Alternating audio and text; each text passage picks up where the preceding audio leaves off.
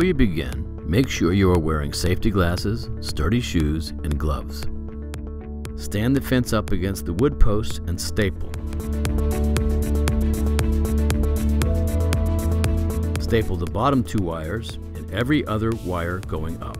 Be sure to also staple the top wire. Do not drive the staples in tight.